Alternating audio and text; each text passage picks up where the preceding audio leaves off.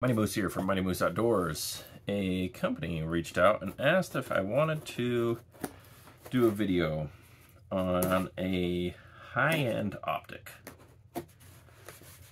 I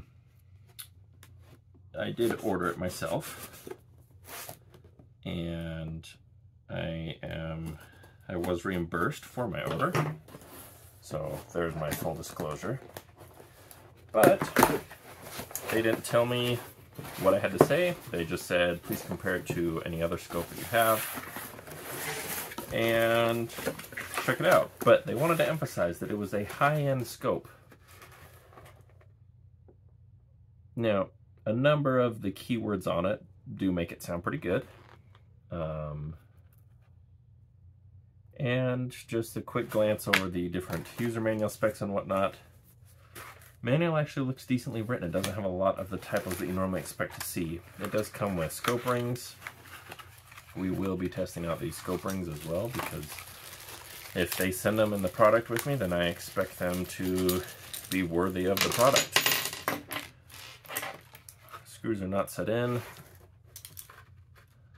Okay, seems to be relatively heavy. I mean, they're certainly not lightweight, but no apparent issues. It is well packaged, I have to say. Now, immediately, this reminds me of my Primary Arms Marksman ACSS, which I do love. Let's take a look here. So, it does come with lens caps. Ooh, and they even have the bouncy little springs. That's always nice. We have a 3 to 9x. That's a pretty stiff magnifier. I will probably throw a scope lever on that. All right, let's check the... I always like to see how tactile they feel. Feel if there's mush or play. Honestly, that's actually pretty clean. A bit more mush on the top. Still tactile. Not as crisp. Oh, and this is the magnification. I see. Very stiff, but does not come with a battery in it. Now, it does say that this is mils. Oh, it doesn't look like it even came with a battery.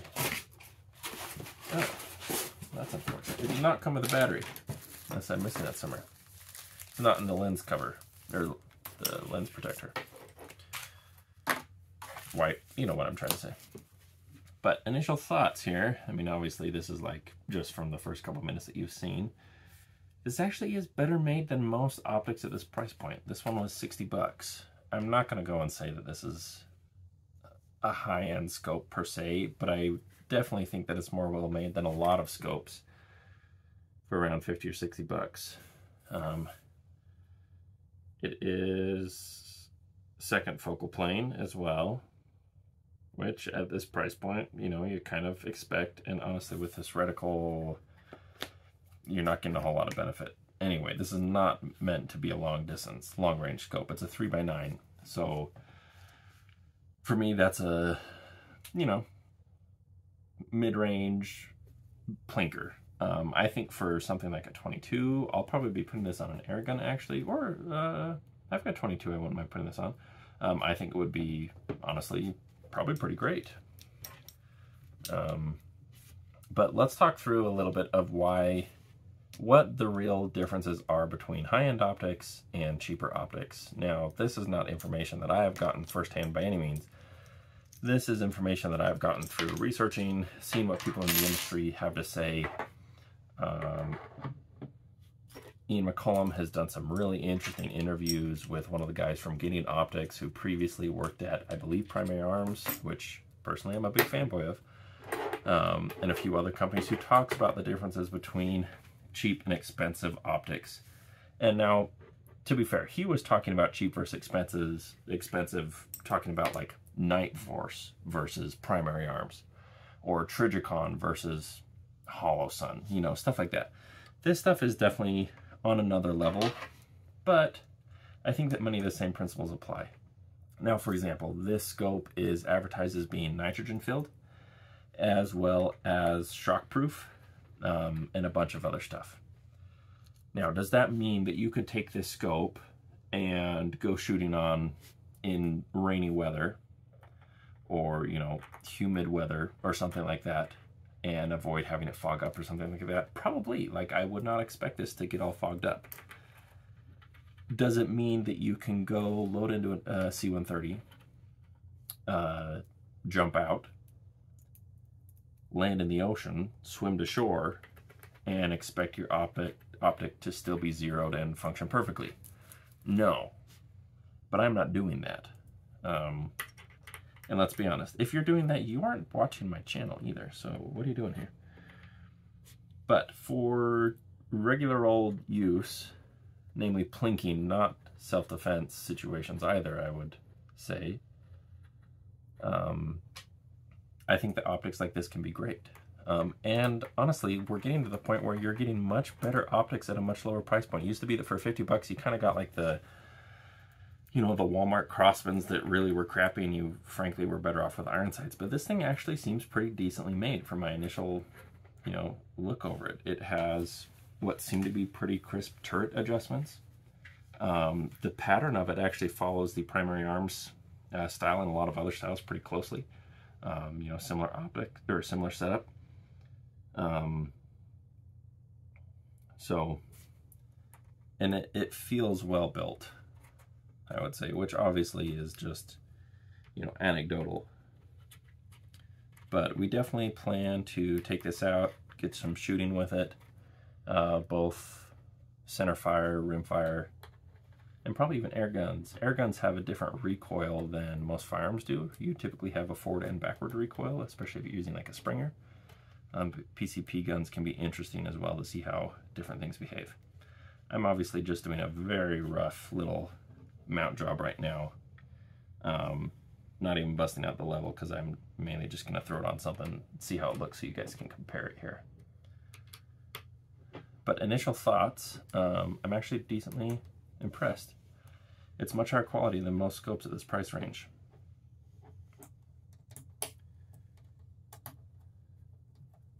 So to give you a comparison to something similar, around the same price point. This is a Prism optic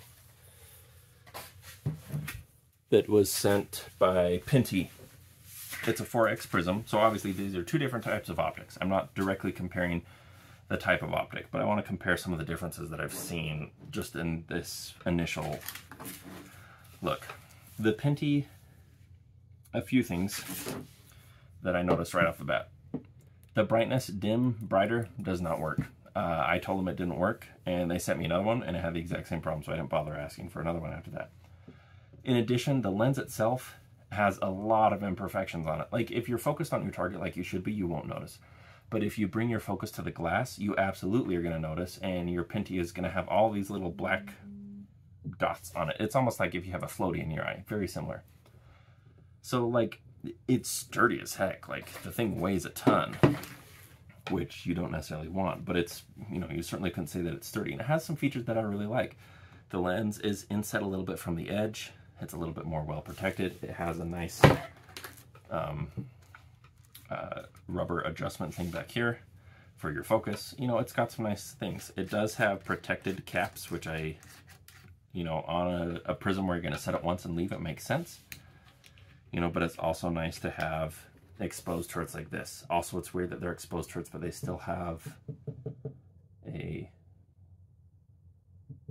head on them to undo. Maybe if you want to do it in, you know, I mean, I guess that's for taking it off and resetting your zero. Sorry, that makes sense. But yeah, so that's the kind of stuff that I normally expect at this price point. Like stuff that I might put on an airsoft gun or like a cheap air gun or something like that.